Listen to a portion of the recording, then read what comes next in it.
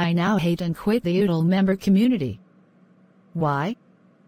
Because some of its members are racist, abusive, mean, and rude to other people. And as for Voodles, Lulu Hadum, Supersonic Joshua, Yanni, and Austin Movie, you four are lucky I didn't unsubscribe to you.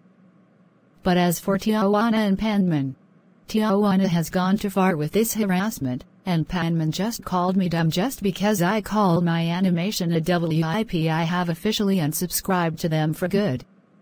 I'm sorry, but I have no choice to cancel Lisa's Treehouse, Loft Superstar Clubhouse, and many other shows that feature Oodle members I made. I have to, because that community is just too toxic and abusive.